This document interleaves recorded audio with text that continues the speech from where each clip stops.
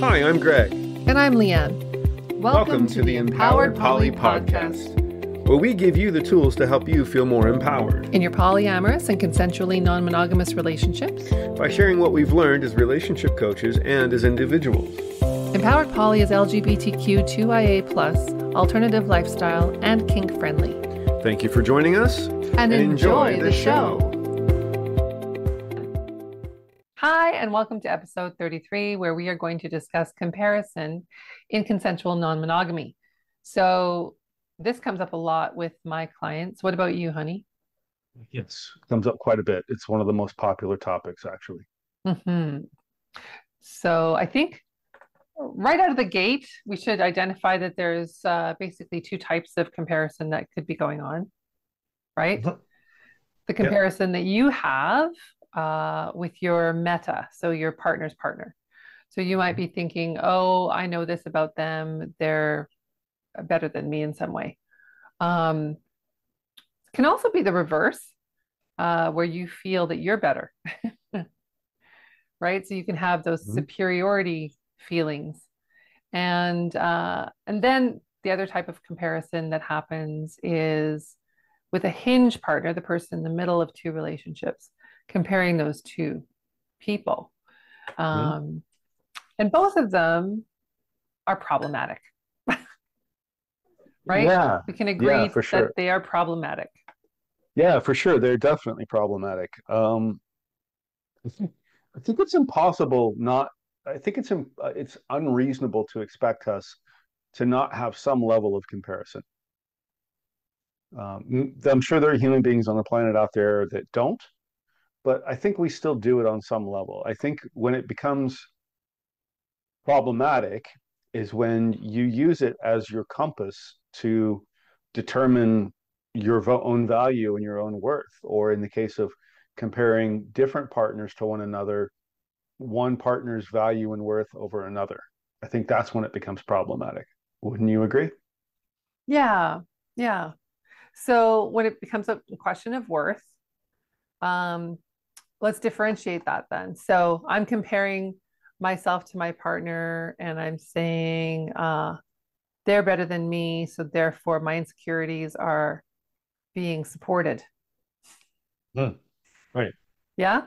So that's not going to be helpful to me as I'm trying to sit with those feelings and work with myself on them. Right. And so we'll talk a little bit later about some of the things that you can do to help yourself if you are finding yourself comparing. But it's okay to say, my meta likes to do this activity with my partner, and I don't like that activity. And so it's not a matter of worth. It's a matter of, I see the difference here.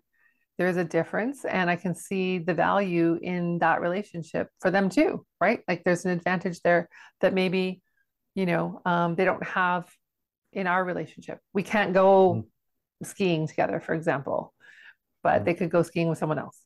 And so that's a comparison that's, I think, helpful. Does that work? Well, right. Yeah, I think so. And it's actually funny that you mentioned it, because I was just thinking about the fact that comparison can actually be helpful in certain situations, and that's one of them. So there you go. Like, for instance, for using you and I as an example, I like loud, heavy music. You don't. And so I can't, I won't, you won't go to concerts with me. Right. So I have partners who do go to concerts with me, and that's great. It works out. So I guess the question I have is that comparison, or is that just, well, I don't know what that would be, but is that comparison? Acknowledging the differences. I think it is. Comparison, I think, is a form of categorization, like saying these two things are the same or these two things are different. Right. The assumption that those attributes equal somebody's worth, I think, is the problem. Right? The assumption that those attributes equal somebody's worth. Like all yeah. So if I assume that because I don't like loud music and I don't want to go to those concerts with you, that I am worthless or not as worthy, right? Mhm. That could be my assumption. Might not even be your assumption. Or Right. it might be your assumption. You might start thinking, well, why am I even with her if she never wants to go to concerts? Right. Right. So at that point, I would work with somebody to question how and in what ways they value the relationship that don't include that, you Mhm. know? Yeah. Yeah. It's interesting because when you said that the idea that you don't go to concerts with me, then that also brings up, well, what value do I have to you then? Is that what you're saying? Yeah. What value do I have to you as a partner if I can't be a concert partner? If like, so in other words, if you can't do all the things with me, then what's your value to me? And that's mononormative programming, right? Right, right. And Right. that's, I think that's oftentimes at the root of comparison, especially in Mm, non-monogamy, right? Because we're talking specifically about non-monogamy here, right? yeah. You like to use the term, and I love this phrase, comparison is the thief of joy. And it is. It is. And I don't forget where you got it from, or maybe you made it up. I don't know. No, I didn't make it Um, up. but I really love that because it's true. And I think that it's more so true in non-monogamy because it can often steal the joy from a connection or from a Mhm. relationship if you're not careful, right? Yeah. And and going back to the top, that's where it becomes problematic, I think. Um, yeah.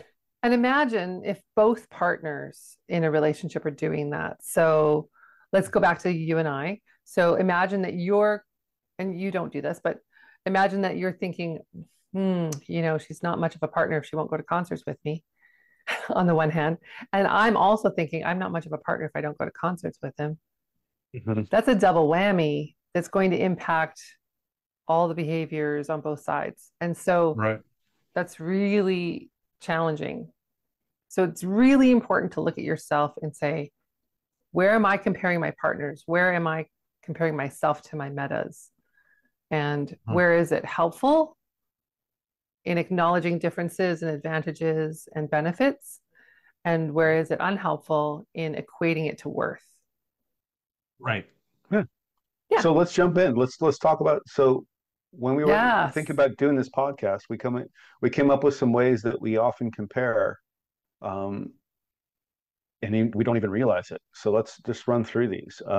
So I'll take the first one. Mhm. So aesthetically, and aesthetically could be anything from the way somebody looks to their fitness level to the way they dress, so their fashion choices, Mhm. right? So those are ways that's probably one of the more obvious ways, right? Mm. That person is more handsome than I am, or better looking than me, or traditionally more physically appealing, or that person is appears to be fitter than I am, right? Age can Or play into their that too. age, yeah, age is a big one, yeah. And fashion choices, so they seem to be more of a snappier dresser, which then leads into the next one, which is financially. You want to talk a little bit about that one? Yeah, sure. Um, so there's a bit of overlap. There's these things can show up in multiple categories, but financially could be that someone has a better car, lives in a nicer neighborhood or a more affluent neighborhood, makes more money, has more expendable income. Sometimes it's more about generosity even than the income that they make, right? Like the intent to spend might be available to somebody who has more disposable income, but it can also be part of, somebody's attributes if they just really value relationships, put them high on the priority list, and they budget for them, right? So they Mhm.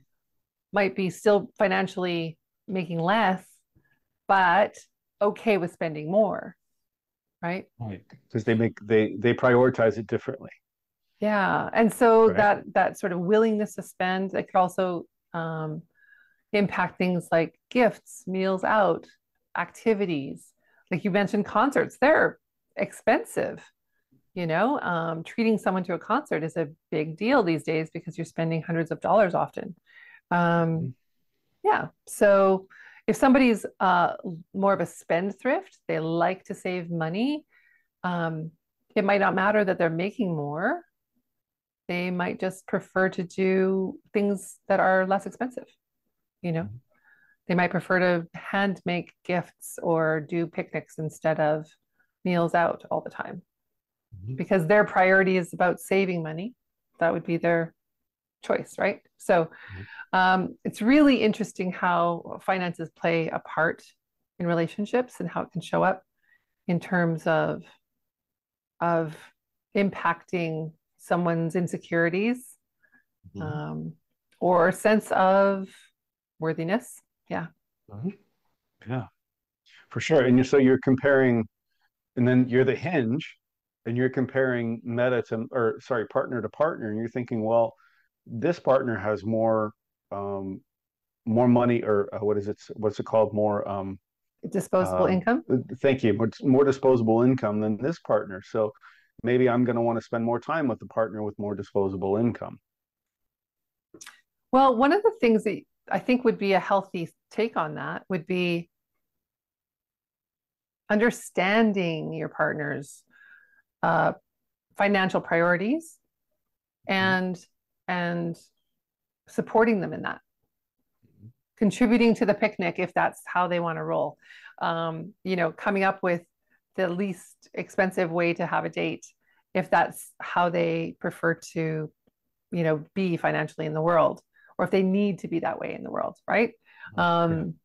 Understanding that, supporting it, getting behind it, and not thinking of it as a problem necessarily, but as another way of expressing your connection. Right. Exactly. It's just another uniqueness in the connection. Yeah. And then also, if you have a partner who has more disposable income and they're able to treat you to going out,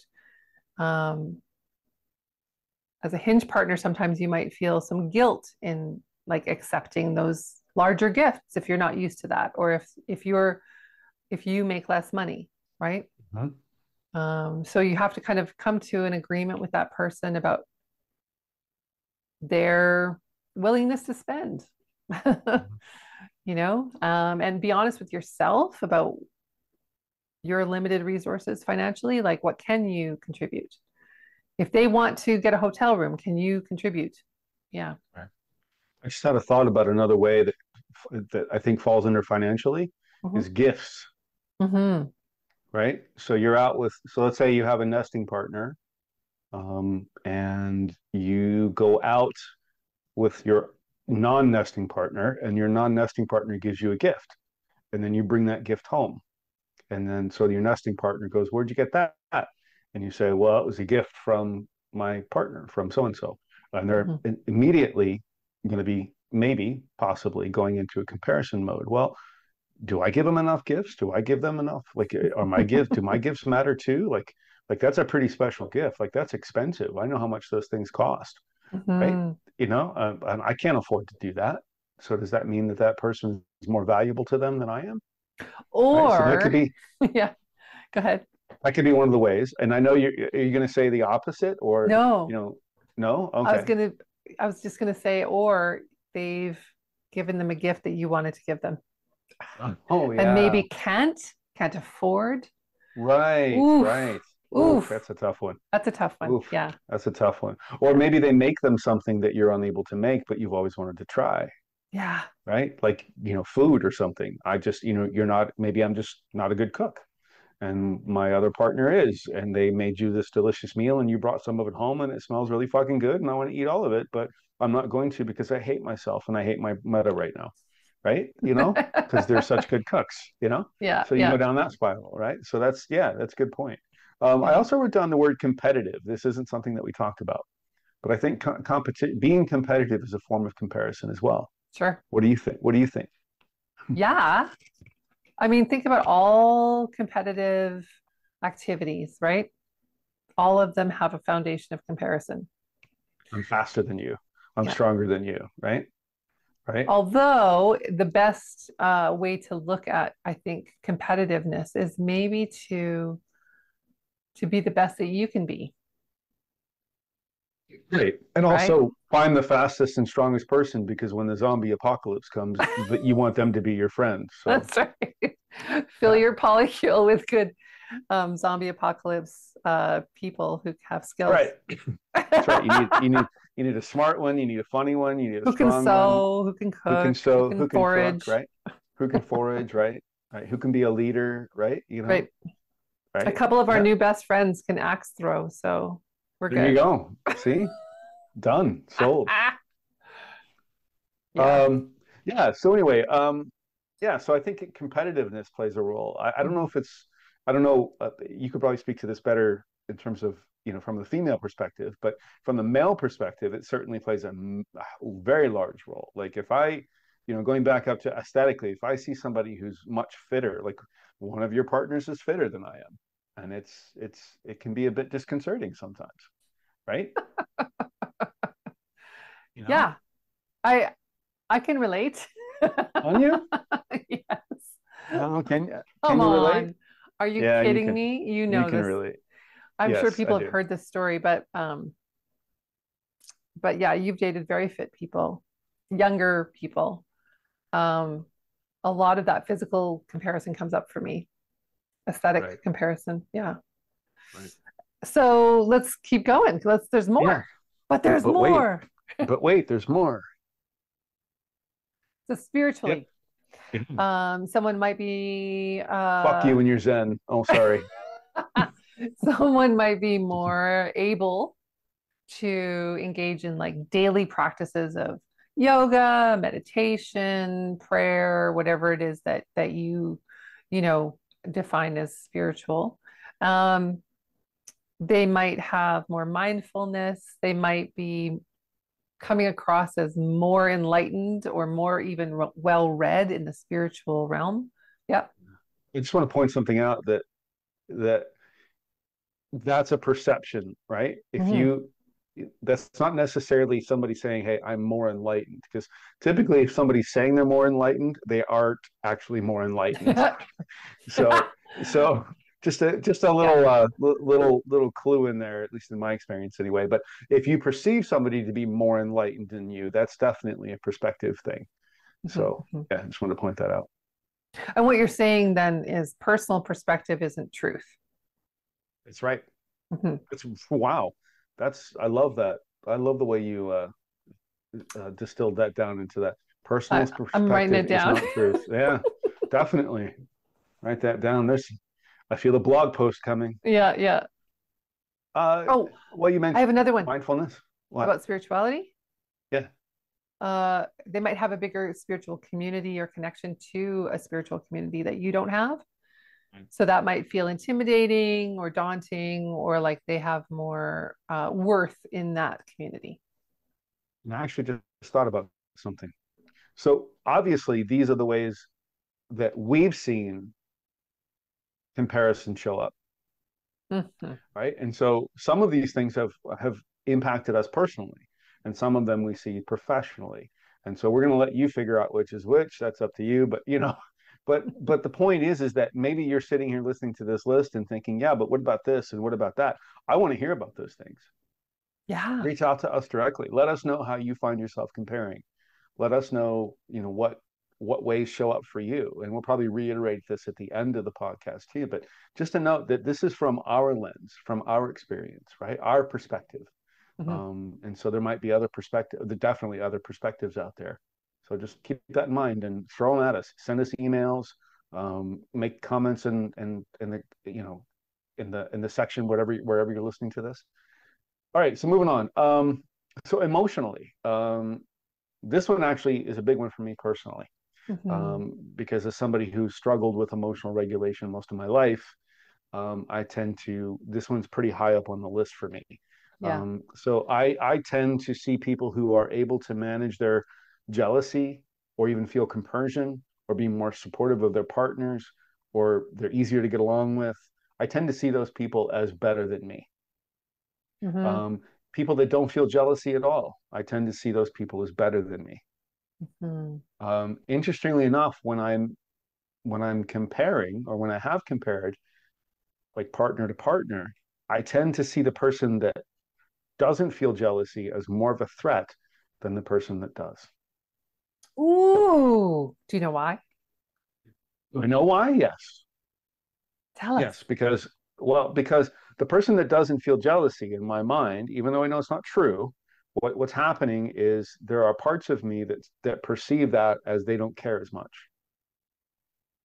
And the person that does show jealousy, does struggle with jealousy, that's mononormative programming telling me in all the romance movies and novels and books and songs and everything that I've ever read, that's the person showing me that they care. Mm-hmm. Now, I know intellectually that that's not true. In fact, I know intellectually the chances are that the other way around is going to be more of a healthy way to relate. But there are Maybe, parts of me, not but there necessarily. are, yeah, true. But there are parts of me that definitely feel that draw to want to stay away from the person that doesn't feel jealousy because it's an unnatural thing for me. Oh, something just occurred to me. What? So, when we opened up, I had a lot of primal panic when you started dating and I was monogamous.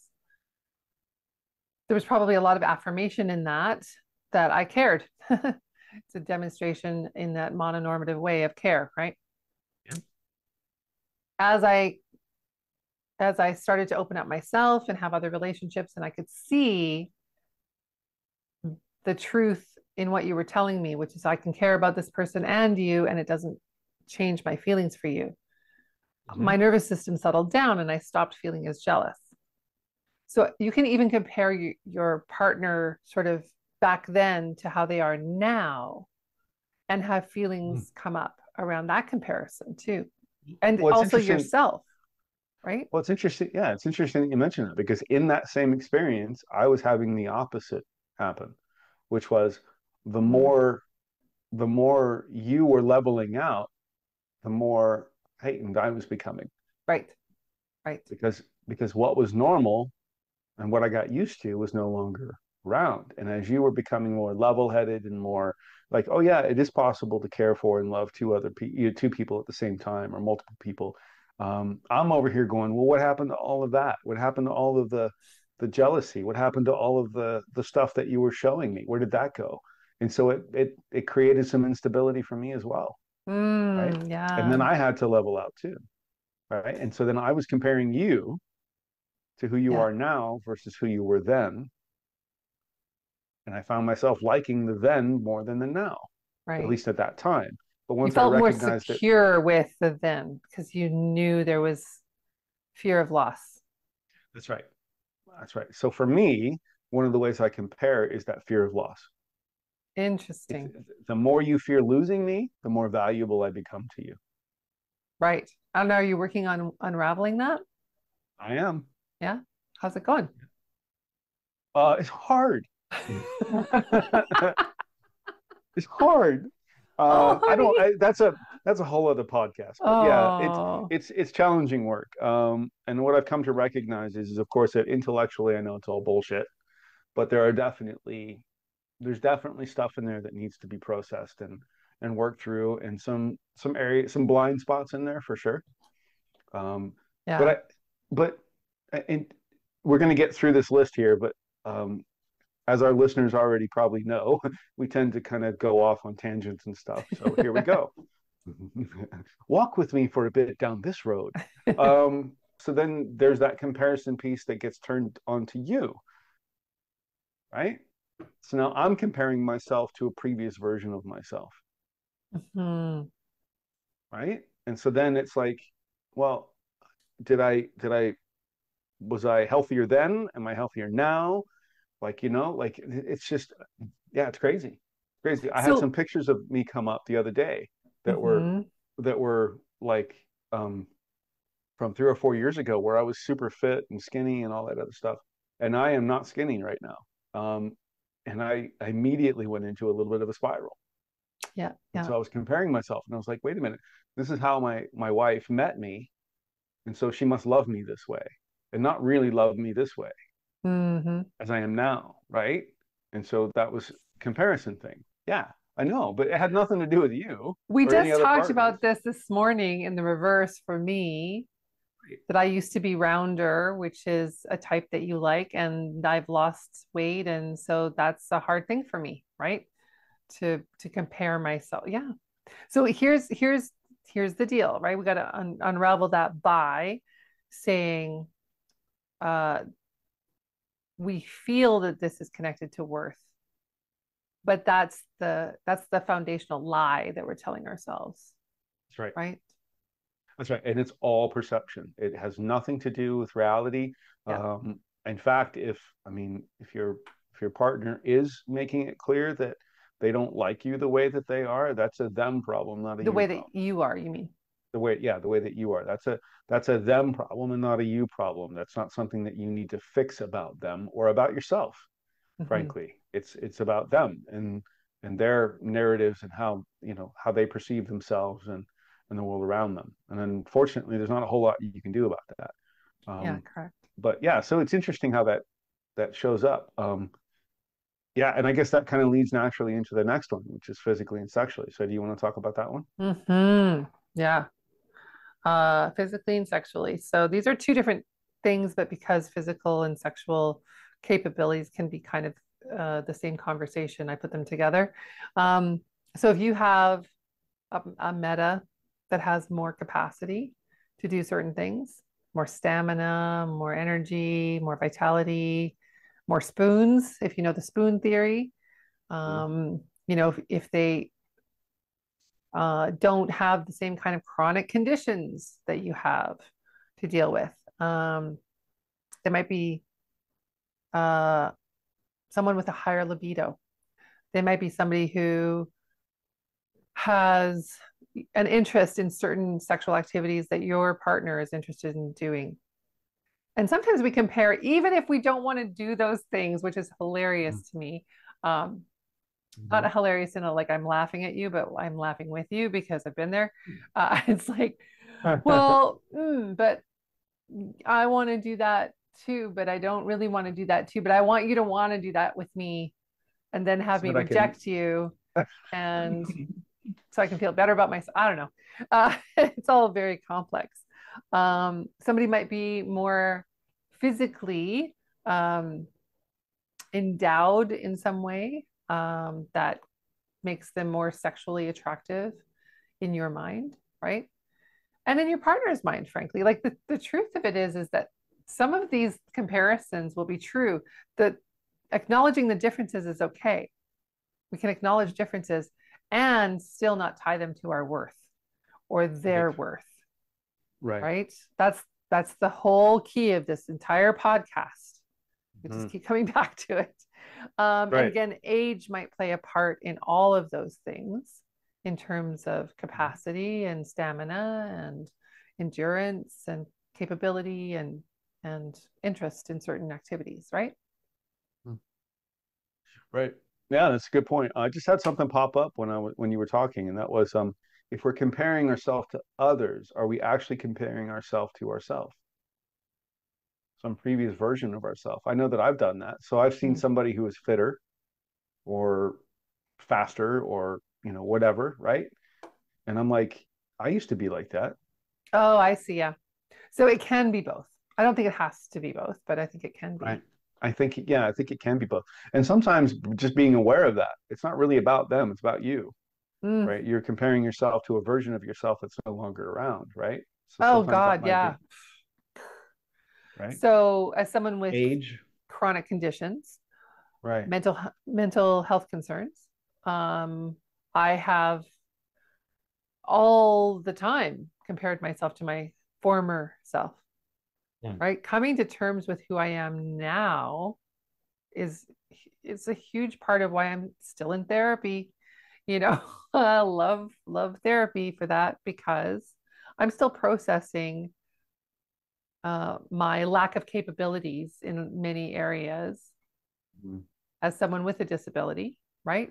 And so I'm dealing with that. And then my anxiety, I never used to have regular anxiety. It's regular and it's fairly pronounced now in certain circumstances. So that comes up for me in a way that I've never known before the accidents that I had in 2018 and 2020. And so those things have changed. And I often compare myself to my younger days, my pre-accident days, my, higher capacity days and long for that. But in that longing, there's grief. And I'm processing that level of grief too. which I think is good. You know, it's okay to lose capacity in certain circumstances and to grieve that and to say that happened to me. That's valid. But what we don't want to do is we don't want to spiral in that, right? Where we're beating ourselves up for being different now. We need to get to a place where this is still wonderful and something that we accept about ourselves wherever we're at. Meet yourself where you're at. Yeah. And then the last one here is mentally. So smarter, more educated, funnier, more socially adept, right? Those are all ways that that could show up too. Somebody knows more about a certain topic that you are interested in, or knows more about a certain topic that your partner is interested in. Oh, yeah. That you might not have any interest in. And it kind of goes back to what you said earlier about you know, you may not be interested in it, but you still find it threatening because you want to be able to be like, no, I don't want to do that, but I don't want you to want to do that either, right? You know, so it's like, or I know you love that and I want to know more about it. I just can't retain it. You know, right. it just doesn't stick. Doesn't interest me. Yeah, it doesn't interest me at all, right? That's like me with music, right? Like I love music. Music is life for me. And I can't remember the name of a band. Like I can remember the name of a song if I'm lucky. Right. I have to sing the whole thing. Yeah, and I have people in my life, friends and partners alike, that are very much into music. Yeah. And so that feeds that need for me. But there might be a part of you that's like, I wish I could do that. Absolutely. Right? You know? And there's a bit of envy in there too, right? In this comparison. Yeah. Right. That's a good one. Yeah. Envy and jealousy, right? They're different. So yeah, so just I mean those are, so like we said, those are kind of some of the ways that we were able to see that comparison can show up in our lives and the lives of some of our clients and stuff. And so we also want to make sure that, like you said, if there are other ways that it's shown up for you, or there are stories that you have to share or tell, please feel free to reach out to us either via email or in the comments and let us know. I want to bring up something that's not on our little paper. What? You're going off script? I know. You do it all the time, so this is going to be interesting. No, it's actually from Polywise, the new book from Jessica Fern and her life partner and restorative justice facilitator David Cooley. That just came off my tongue with no problem in this podcast. The last podcast, it was harder to say, but so anyway, they bring up what they call justice jealousy, which is where you have asked for a certain behavior or something from your partner for a long period of time, and they are seemingly incapable of giving it to you. And so you make peace with that and you accept that about the relationship. I'm not going to get that from my partner. And then they get a new partner and they start behaving in that way with them. And it's a form of envy, I think, but they're terming it justice jealousy, where it feels unjust. I have worked for years to try and get you to do A, B, or C, and now you're doing all that with them, right? So that kind of comparison can really undermine the foundation of a relationship and cause quite a rupture. It creates a lot of resentment. Yeah. A lot of anger. Sometimes we need to get curious around that. So I have an example from our lives together, if you don't mind me sharing. Sure. So at one point you had a partner coming over to the house, and your area that you wanted to like spend time together in is where you play records, and it's our basement area. And the hallway down to the basement area had been uncovered. It's not finished, plastic with insulation showing for a long time. And we had talked about getting different kinds of coverings for it over the years. What should we do? Should we get like something that we could plaster up there? Should we actually put drywall? What do we want to do? How much do we want to invest, et cetera, et cetera. So it had been an ongoing conversation, but nothing had been done. And then when this meta was coming to the house, you got busy one afternoon and created this entire wall out of fabric, which is beautiful, by the way. And I saw that and went, this is fantastic. And why now? Why now when all this time we've been talking about it? Now, we debriefed this. I don't know if you remember this. I remember the incident, but I don't remember the debrief per se. Well, the debrief went something like me saying, this is great. It's beautiful. What a nice job you did. And I'm feeling a little put out that you're doing this for her and didn't do it for me. So this was justice jealousy. And what you said was, I had the time and I had the tools and I had the idea and I had some motivation because she was coming over. Yes. But I knew that you were going to be very pleased with the ultimate result. And that mattered to me. And because you phrased it that way, I was like, I can see that she had a part in this, her arrival, but that wasn't the biggest part. The biggest part was you were inspired. You had an idea, you knew what you wanted to achieve and how to achieve it. And you were excited to share that with me. And that you knew I was going to be happy with the result. And so by getting curious about your motivations, I heard the whole story. And it made me feel much better. You know, it mattered to me that I was a big part of that equation. Mm-hmm. You know? Good. Good.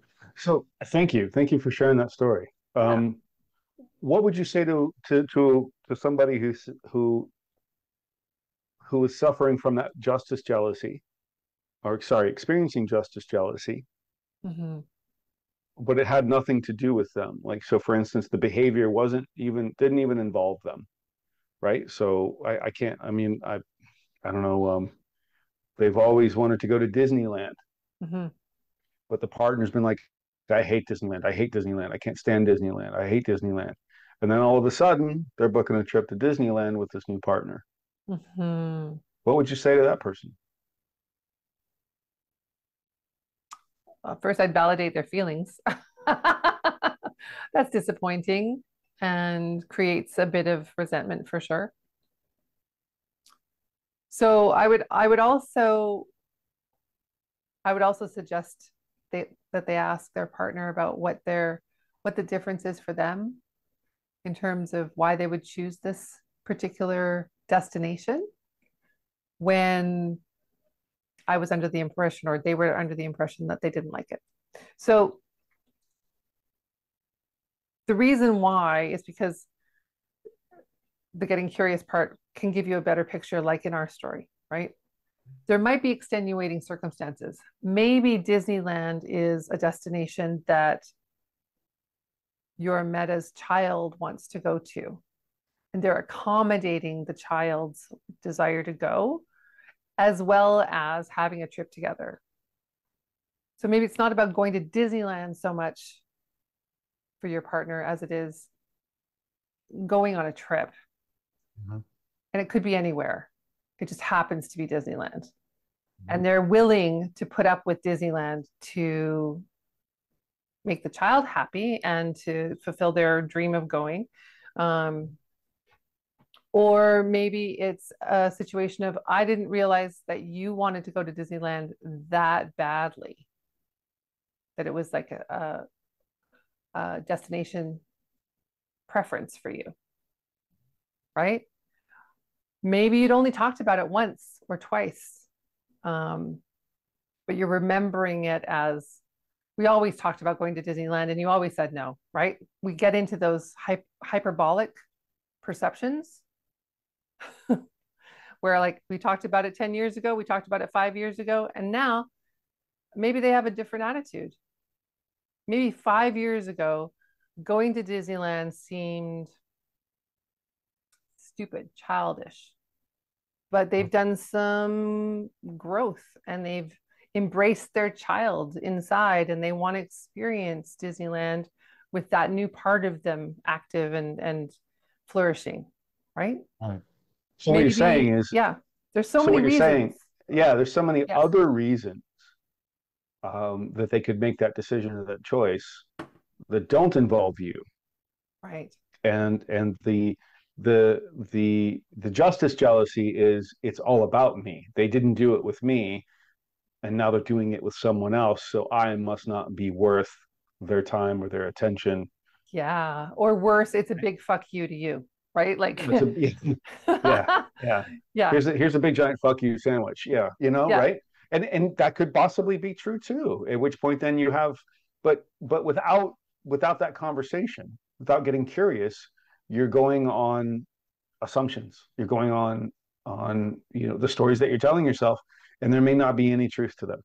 And so Mhm. I think what you're saying is and what we would advocate for is that you get more information, that you ask your partner instead of making those assumptions, It right? could also be a situation, and we had a small talk about this morning too, where sometimes your behavior has inadvertently created um, behavior in them. So, for example, if every time your partner gets excited or childlike about something, you shut them down and tell them to calm down, they might feel like that playfulness isn't supported by you. So going to Disneyland would be a big drag. Right. They don't want to go to Disneyland and not play and have fun and be silly Yeah. and just walk around and be adults. They want to go and be like a child, you know? And so Dress maybe up like their Minnie new Mouse. partner, yeah, maybe their new partner embraces that about them, Yeah. encourages that about them, right? I mean, Yeah. I think we've both been in relationships where we've been very adult and found that restricting Yeah. and Yeah, even for been sure. made fun of For or sure. shut down when we tried to play. Right. By the way, all of these scenarios and these maybes apply to any of this. Any of this. These are just examples, right, that we're using, but any of these things could be true in any one of these situations. You could take, the person has a bigger house than I do. You could take any, Mhm.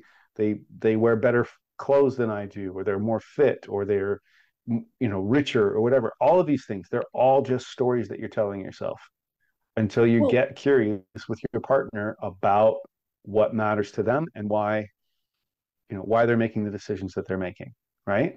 And sometimes it doesn't matter. Sometimes it doesn't matter. Who cares? mhm, mhm, Who cares if their house is bigger? Who cares if their dick is bigger? Like it doesn't matter, right? Sometimes exactly. it's just people are different and they have different things and different priorities. Size isn't everything. Right? I like how you Yeah, leaned in on that one. Yeah. yeah. It's really important. It's really important. Yeah. Right. So, and the story behind why they have that well-paying job could be a lot of pressure that they put on themselves to be the provider for their kids and their family and extended family. But that also steals time away from their relationships, right? And so there's Oh. advantages and disadvantages, like bigger picture thinking. Interestingly enough, too, when it comes to like jobs and houses and cars and all that shit, too, Hmm. we make tons of assumptions about people who have those things.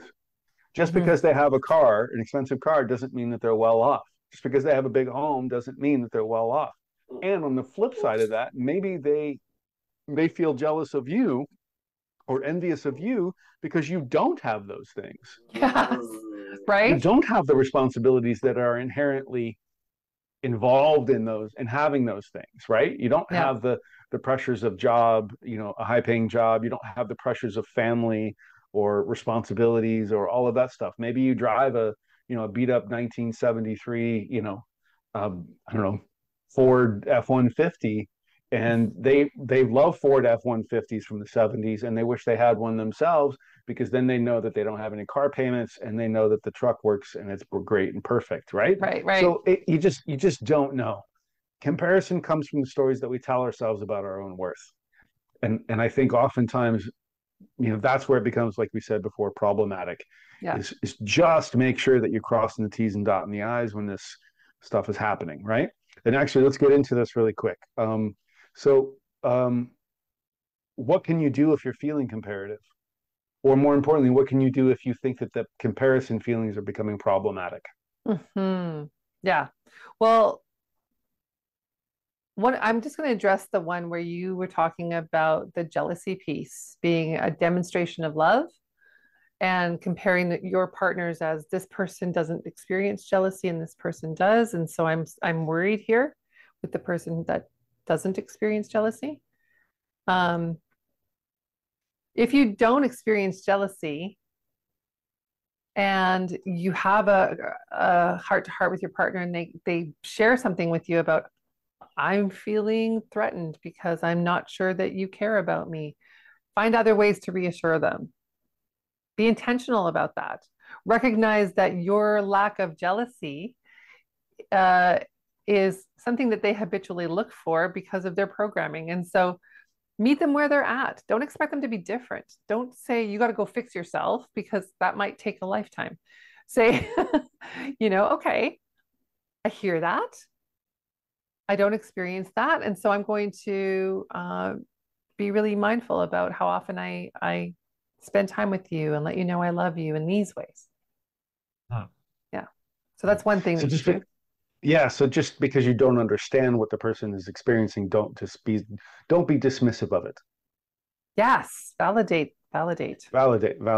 Yeah. So recognizing your own uniqueness. And we say this a lot with a lot of clients, and sometimes people embrace it and sometimes they don't. But it's true. We're all unique. There is not another human being on the planet that's like you. Even if your partner has a type. Even if your partner has a type, right? Yeah. It's true that there's still not another person on the planet like you. Even if you've got a doppelganger out there and they're dating that doppelganger, there's still not another person. There's still unique qualities about yourself. So one of the things you can do is journal. What uniqueness do you have? What value do you have to yourself?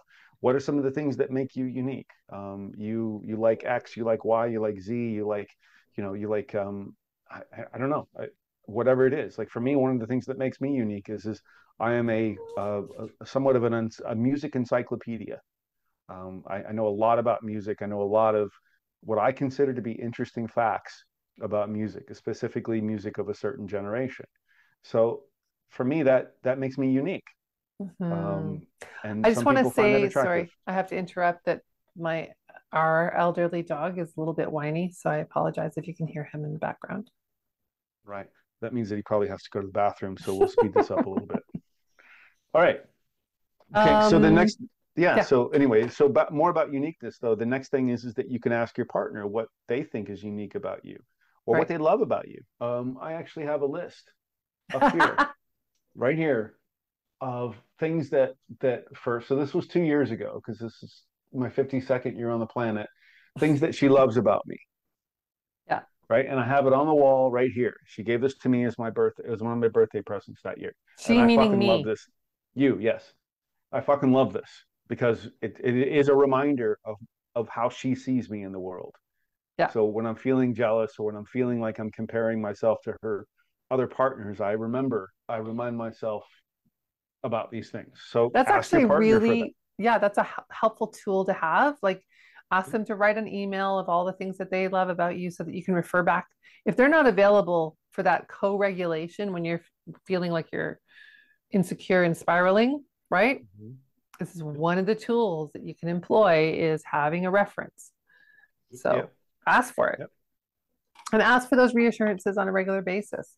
I mean, we're really good about that. You and I love that about our relationship.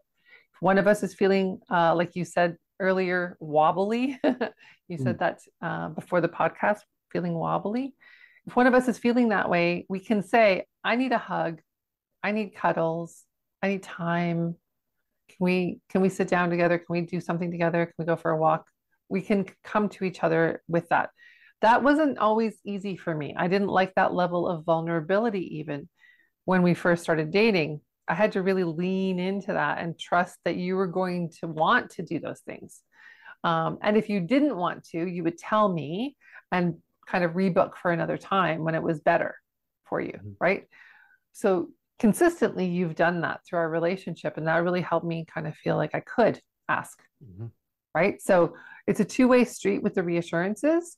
If someone's asking for reassurances and always being told no, That's not going to help them feel safe asking, right?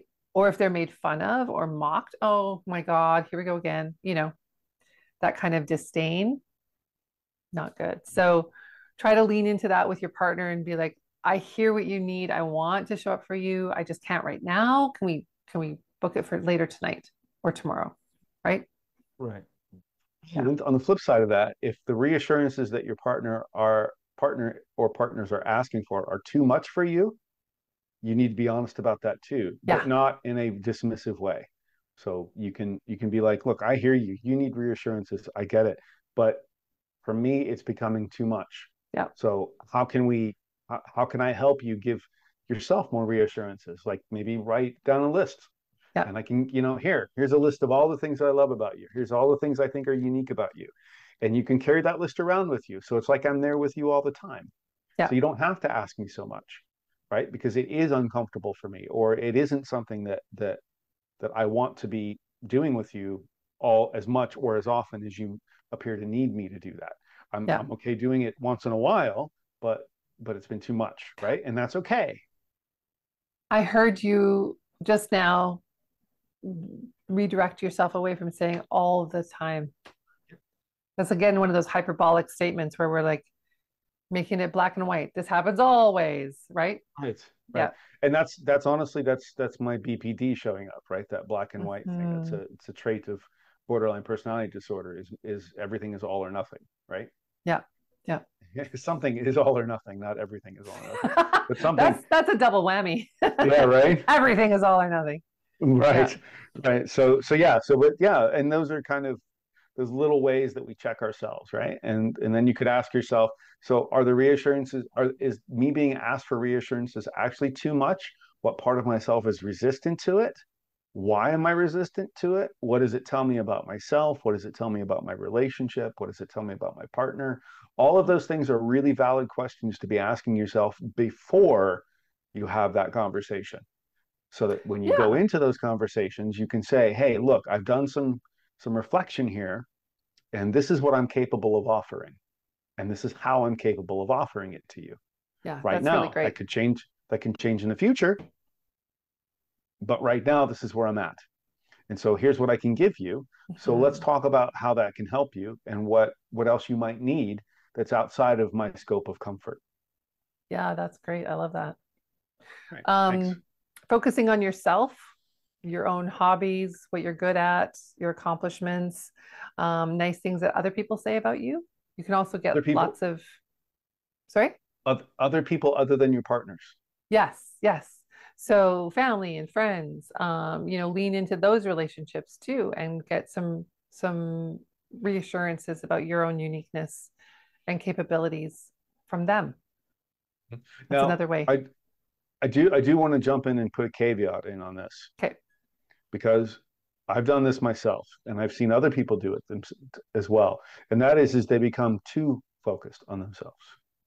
Hmm. They instead of using it as a way to feel empowered in their relationships and show up and be present, they actually use it as a way to do none of that. They use it as a Mm, way of of distancing themselves from being present in their relationships, right? And so yeah, you can get too self-focused. You can become too um, well, yeah, you self-centered, really. yeah, yeah. And then that's not healthy either. That's an overcorrection, right? And so you want to find a balance. You want to find somewhere in Hmm. there where it's like I recognize my own value, my own worth. I don't necessarily need external validation. If I get it, that's great. That's fantastic. I like pretty things. Tell me I'm pretty. I'm good. I'm happy.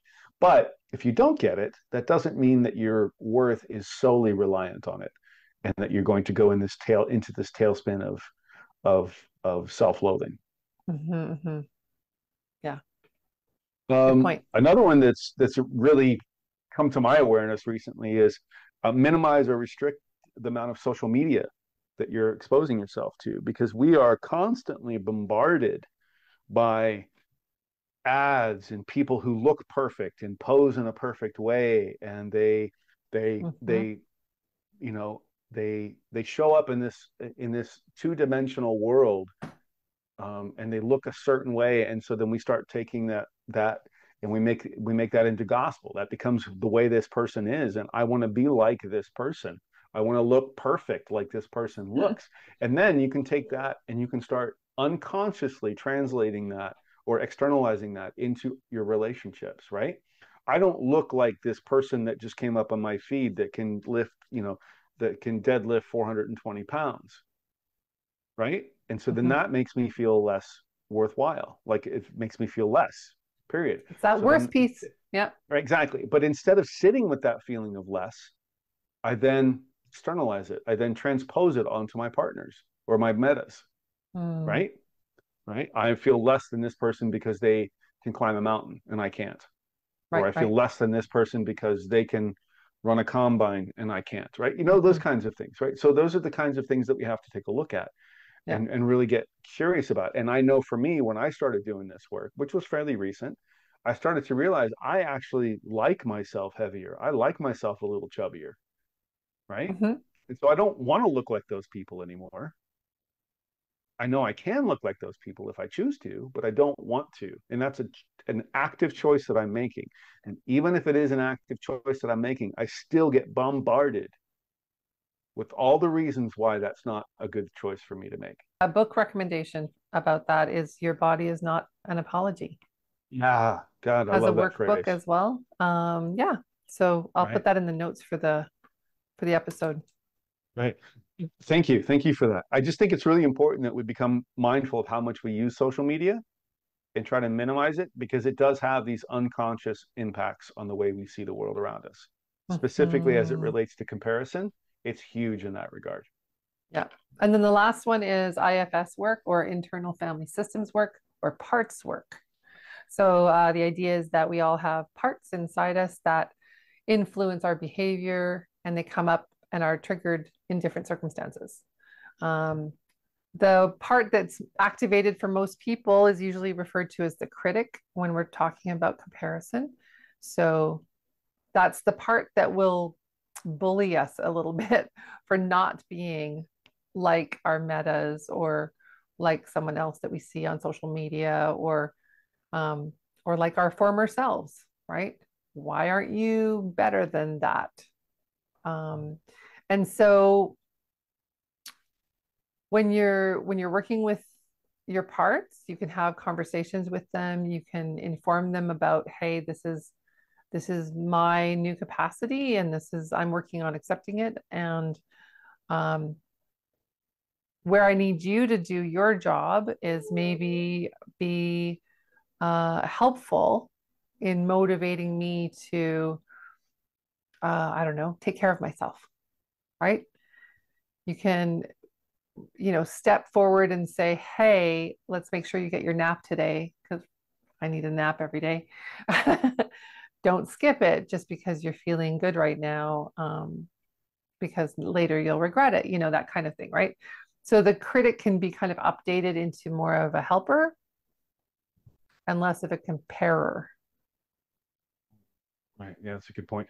And to that point, actually, in Jessica Fern's new book, Polywise, which Mm-hmm. we're apparently promoting heavily today, I think this is the second or third time we've mentioned it. Yeah, it's Um, a great book. it is it's an amazing resource. It's my favorite resource right now for all things related to non-monogamy, but relationships in general. Yeah. Anyway, she she actually gives you a couple of exercises that you can do in the book. I think it's in chapter 2. Um, and it's about parts work. It's about internal family systems work. The first one is called Love You, LOVE, and then new word U, the letter U, and then the other one is ease. I highly recommend that it's probably the best, simplest explanation that I've seen for parts work. Mm-hmm. And I've done parts work before, but doing parts work with this particular explanation and the way she guides you through it in the book is profound. Mm-hmm. Really is. So I highly recommend getting the book and reading those parts, or at the very least looking into it online somehow, some way to find out how to do that. And of course, you can reach out to either one of us, and we can help you guide. We can guide you through that too as part of the work that we do with our clients. So Absolutely. Yeah. 100% for sure. You said it was the last one, but actually, I have one more Oh, do that you? just Okay. came to mind. I just have one more that came to mind. Minimize information sharing. Yes. Because you Right? can't Often, compare if you don't know right. X, Y, and Z about your meta. Exactly. Exactly. Right. So if you don't know how big your meta's dick is, then it doesn't matter, right? On the flip side of the coin, though, Yeah. if you're one on the flip side of the coin, if you're one of those people that needs that information in order to be able to manage, that's fine too. But maybe you don't need that information after all. Maybe it's not really relevant to your life. You just think it is because that's the way you stay in control. Maybe. I don't know. Yeah, I find most people who feel the need for more information are either trying to demystify their meta so that they're less of an enigma, Mhm. or they're trying to justify why your partner wants to partner with them, Right. right? There's a third But one. and then go ahead. The third one is they're trying to control the relationship by being part of it. Yeah. Or sorry, So they're trying to stay in control of themselves by being a part of the relationship. yeah, and that can show up as I want status. So I'm the person who knows everything, right? Mhm. Knowledge equals power.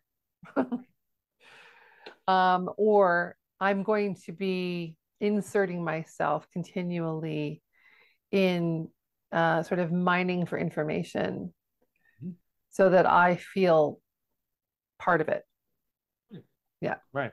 But that doesn't necessarily allow for consent from the other person.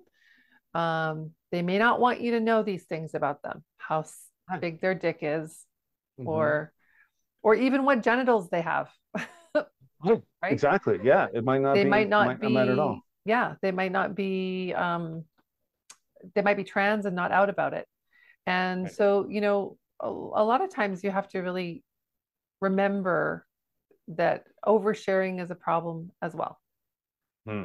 We That's right. conflate transparency with knowing everything, or the entitlement to know everything. Just Right. because we're transparent in our relationship doesn't mean you're entitled to know everything about my relationships with other people, and vice versa, Yes. right? 100%. Yes. Yeah. Yeah. And I think it comes down to boundaries. I think it Yes. comes down to what boundaries do you need to put in place in order to make your world a safer space? Yep. And And sometimes that might sometimes, look like, yeah, yes, sorry, go ahead. go ahead.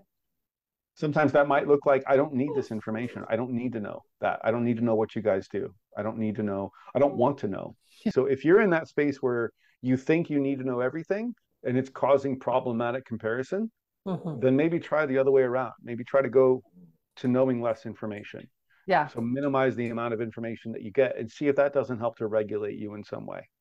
We're going to do a podcast on the limited information agreement, which is the one that we have in place, Right. which I find really helpful. Yeah. Yeah. So, Yeah, for sure. There's one more on the note here. oh, is there? Use analogies. This Oh, is one of yeah. yours. So use analogies that work for you. If they don't work for you, don't use them. But they help me. I'm an It's like labels. analogy lover. Yeah, it's like labels. So I eat food of all different kinds, and I appreciate lots of things about different types of food. I wouldn't compare soup with salad, right? Don't be mad at the soup for not being crispy. Don't be mad at the salad for not being warm, right? Um, Yeah. I have friends. You fucking soup, you need to be crispy. What kind of soup is this? This is not crispy soup. I And the ordered soup's crispy going, soup. and the soup's down there going, put some crackers in me, you dumbass. Yeah. I also have like different things that I appreciate about my friends who are all unique and special, right? Each Mhm. friendship has a different quality that I value. Mhm. Same with romantic relationships, same with sexual relationships, same with intimate relationships, right? I don't have to feel the same way about each of my friends, right? And why is it different for romantic or intimate or sexual relationships? It's not. Mm. It's not. So use those That's, analogies, remind yourself. that's what I think it comes down to is that why is it different for those relationships? Why is it different when it's a Mm, romantic relationship? Would you have these same feelings about somebody if they were your partner's best friend? And there was no sexual or intimate well, there was no sexual relationship because being a best friend is an intimacy in and of itself, right? Yeah, yeah. But there was no sexual, right? So why is that? What part of you is threatened by that? What part of you is uncomfortable or resistant to that idea? Yeah. And that's really where I think you can get a lot of work done in terms of looking at these comparisons and how well they're serving you. Right, right. Yeah. Right. And one of the other ones that comes to mind for me too is music. And maybe there's some music fans out there, but I used to live in a world of my own choosing and creating where if it wasn't heavy metal or hard rock, it was shit. And that was a very limited and restricting world to live in. Mm-hmm. And once I started to realize that most of the musicians that I looked up to didn't actually listen to heavy metal or hard rock all that often, and in fact listened to classical music and jazz and blues and all sorts of other kinds of music, I realized, wait a minute here, I'm really limiting myself. Mm-hmm. And so then I started to open my mind up and get curious about other kinds of music. And now in my record collection, I have, bebop jazz, I've got classical music, I've got blues music, I've got R&B, I love soul, like all of this stuff, right? You're polyamorous in the music world. Exactly. But the reason I bring it up is because it's so expansive now. Like I'm not a one-dimensional being in any way, but I used to try to be one-dimensional when it came to my music taste. And I also used to try to be one-dimensional when it came to my relationships. Right. But the reality is that I am not one-dimensional. I like soup, I like salad, I like rock, I like metal, I like Sepultura, and I like Miles Davis. And I like them maybe not equally, but I do like them differently. But I like them differently, and they speak to different parts of me. Oh, thank you for bringing up equal. Seeking equality is a foundational ideology that is problematic in relationships.